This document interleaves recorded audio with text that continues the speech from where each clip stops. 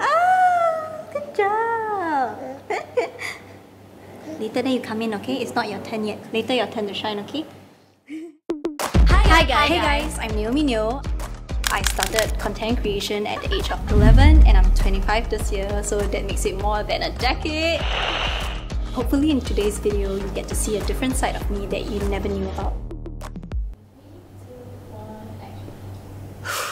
Okay, so actually, I am adopted, which technically means I'm not Naomi Neo, right? Yup, the truth is out!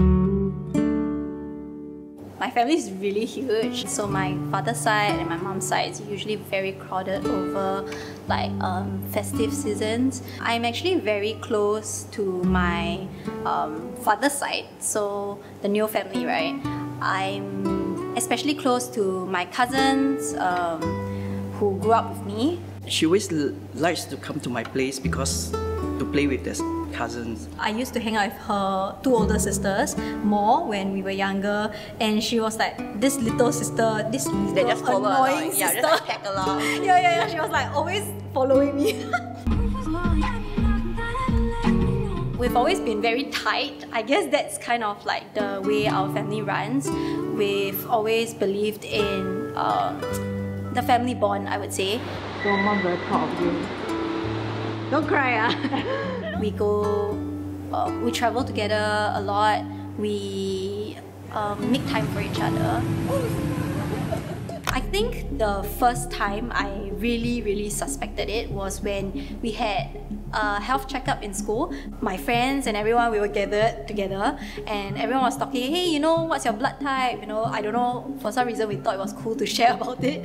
But I was the only one who didn't know, and why I didn't know was because it wasn't in my health booklet. But when I asked my parents, they were uncertain about it. That was number one. And number two was, obviously, my ID gave it away. So on my ID, I'm not from Singapore. I'm actually born in China. So that was the biggest giveaway. Whenever I bring this topic up, their answers will always differ.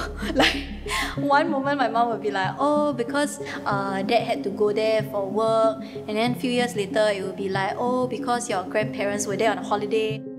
Why she suspected it was because she told me she realized that she doesn't have any baby or infant photos of herself. Her parents only had pictures of her when she was 3 years old, 4 years old. Yeah, so she kept asking me, yeah, where's a few months old, where's a 1 month old picture? My mom would say, oh, we left it at the old house. So we shifted a couple of times, and then she said that, oh, we left it there, we didn't take it with us. And I kind of just brush it off, but after having my own kids, I was like, it's not right, because you know, baby photos is something that every mom would keep very close to them. I'm coming. The suspicion went on, and what led to me asking them again after so many years was when I was pregnant with Kai. During my first pregnancy, she seemed very unaware of how a pregnancy should go. So things like a baby's kicks, she got very fascinated about it, like, oh, your baby actually kicks? So I was like, I thought every pregnant woman knows that. So she would say like, oh, grandma told me that when you're pregnant, you're not supposed to do this or eat this. It was always someone else's advice. Then I was like, why hasn't she given me any personal advice, right? So it started to get to me even more, and that was when I finally decided that I want to ask this question again after so many years. Why so dark? You're so fair. Because you're not my mother. Idiot. Bye. You said what, Naomi? Where are you going? Tell Daddy you said what?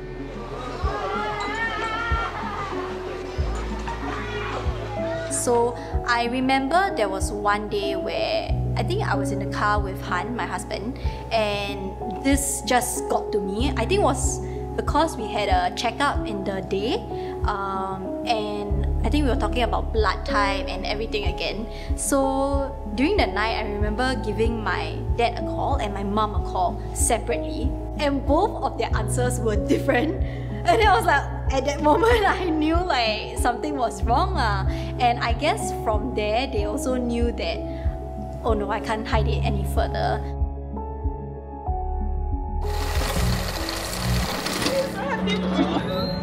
Maybe now we can invite them in and maybe you can ask all your burning questions Yeah. for them. Okay, sounds good. Can we get the parents? Hello. Hello. Hello. How are you? I'm good. Are you nervous? No. No? All prepared? All prepared to tell me things you've never told me before? Big review. First question that's on top of my mind is, why? Like, why do you all want to adopt me? Why me? And of course, the reason for your adoption. I think the biggest reason is both of us were trying to have a baby for a while. Ever since we got married, I think it was at least 5-6 years. 8 years. Oh, 8 years. Yes. Oh, you never told me that before. Medically, it was already certified by a doctor that both of us could not bear kids our own. Having seen my other sibling, your Apek, having got so many kids, we felt that we want to have one on our own, so that we can basically take care, bring you up to our best ability. My in-laws married for a few years and they have no kids. It's good to have a child even though it's not your own. I think there was almost 30-40 of them made a trip back to China It's to like visit those- the hometown. Grandmas, brothers and sisters. So it was like for this, or it was No, just it's a a- coincidental? it It's was a a planned tour. family trip. Yeah, it was Just a tour, merely a and then trip. they decided to visit A the holiday. hometown. Somebody mentioned that there's a little girl going for adoption, and they were like so curious and keen to see the girl. The parents brought the baby And that it was you. that evening. It was quite cold, and they say we were wrapped in quite thick clothes because it was quite cold. Your dad was A barber maybe. a hairdresser, and Hairdresser. your mom was a teacher or something. So actually, because probably she had more than they had more than two. Because in China they only allow one Yeah. child. So we said, okay, then maybe we should try. And then made contact with the relative in China. The process was a little bit lengthy as well. How long did it take for me to Because come over? we had to make application to the legal departments. We have to prove that medically we are not able to conceive. We got to prove that we are financially able to have. So this is a standard adoption procedure? Okay. Yeah. And there was even occasion where they had to do a house visit. Social to, visit. Living to condition. interview us until they are finally satisfied. So the whole process took about 3 to 4 months. At one point, I heard from one of the cousins, you were quite sweet when at the airport. After the separation, she brought you to buy some candies, and you were so sweet. You told her you want to buy some for your mom. Okay. That's what she told me. Then I bought the candy, but she wasn't there anymore. That was only the third or fourth day, I think it was. And I was carrying you throughout.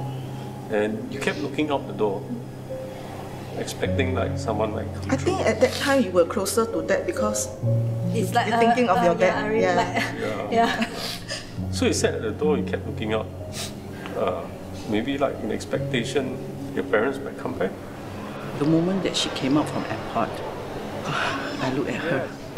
You know, as a mom myself, I find it's quite sad to see, some child that is coming over to stay with an unknown family. I look at her, she was so cute, and she was like not knowing what is happening. I mean, we felt very bad as well because we literally took someone's kid away from them.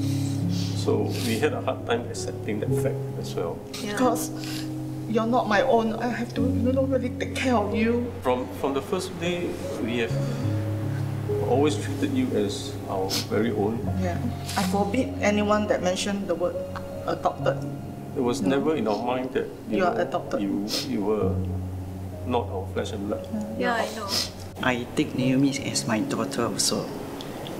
Although I have 4 children, And always, I really doted on her very much also. My in-laws, they were working, so every morning they will just fetch Naomi over to the place. So I was very close to her because I'm the one who really, take care, cook and feed her and shower her. During there was once, when she was still pregnant with Kaizo, you came over to stay over at house, remember? Yeah, then we went to Tampines to shop and stuff. Oh my remember? god, yeah. She's really like a sister to me. Actually, I knew a while back because I overheard, so I could figure it out. When? A while back, like when? Like when they were talking about it, so we overheard it. Oh. Yeah. Wait, was it the same time the rest knew? I know Tete knows. I think we all knew it different.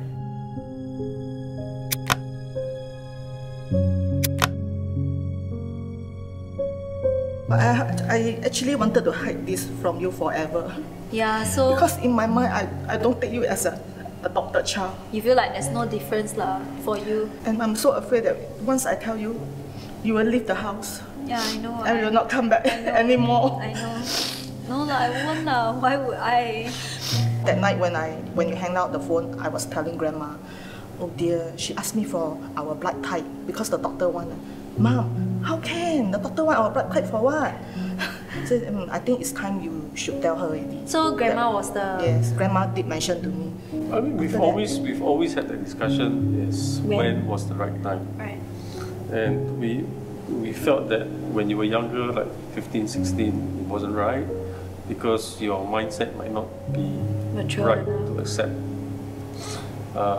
And we thought at that time, since you're going to have your own family, since you have your baby, it's only right that you knew your birthright. You should hear from us rather than you hear from somebody else outside. So that is what we're afraid that, one day you heard from someone else instead of your own parents. My parents sat me down and they revealed the truth to me. Suspecting it for so many years since I was a little girl versus knowing it on that day was totally different. I remember feeling a little confused, a little lost, I would say. So at that point, it was like, oh, I don't have any family here with me. I'm not Naomi Neo. And then there were so many questions that started surfacing, like, are they nice to me because of who I really am? Like, I'm adopted, I don't belong to the family. I think since young, I've always felt special, but I thought it was just everybody loved me, I'm special, that's what they always tell me, right? That I'm different. So I thought it was just extra love from all my family members. There's no blood-related family, any family members that she know. But I say it's okay. I mean, you have your parents, although you're adopted. But, I feel that adopted is even greater than raising your own kids. After all, it's not your kids, right? Yeah. Yeah, I don't deny that. I'm always behind her. And have really a good life and a family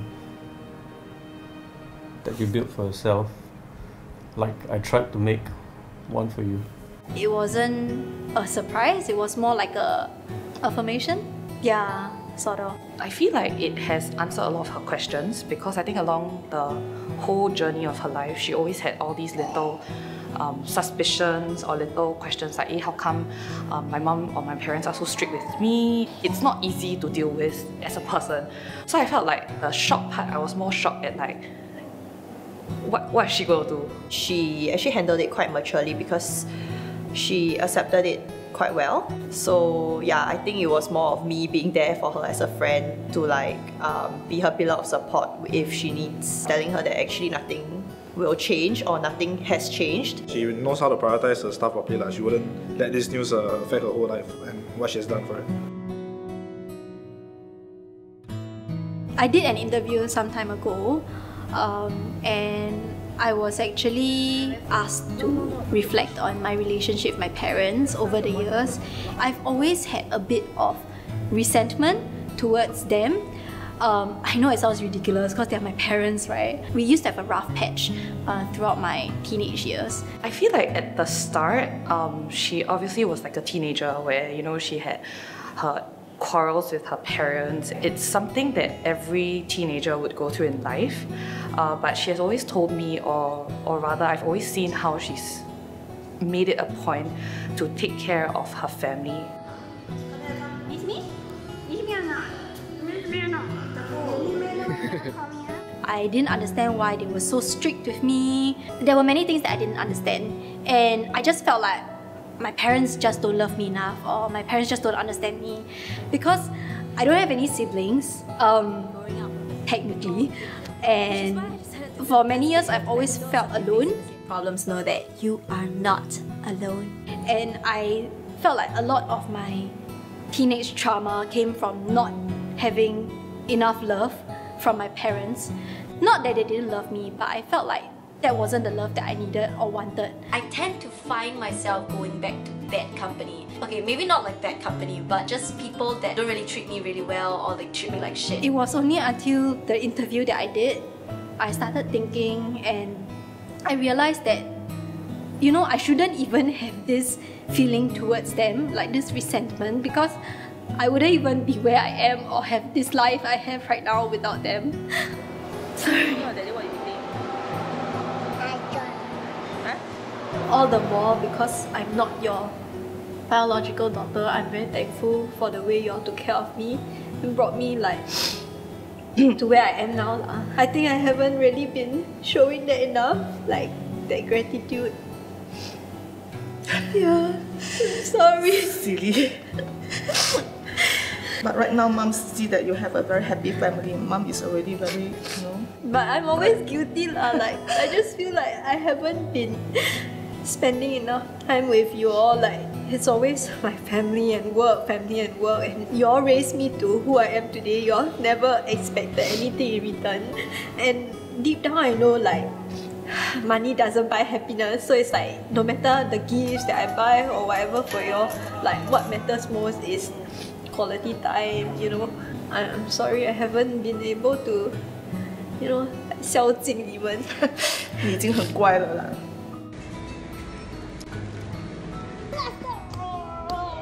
I really hold my kids very closely to me because I feel like they are the only family that I have, blood-related family, and they just mean a lot more to me than, you know, anyone else in the world. As for my parents, I don't think it ever changed our relationship. If anything, it got better because I started understanding a lot of things that I didn't used to understand from their perspective, and just learning about the whole truth made me see things in a different light. I think for Asia, it's still tough lah to adopt a kid that's not yours. The way I feel about adoption is that I think that as long as your parents, be it biological or not, they give you a good home and they raise you up as their own, I think that's more important than the fact whether you're adopted or not. I would if I cannot as in have a kid of my own, but it's not easy lah, so I guess that's the biggest factor.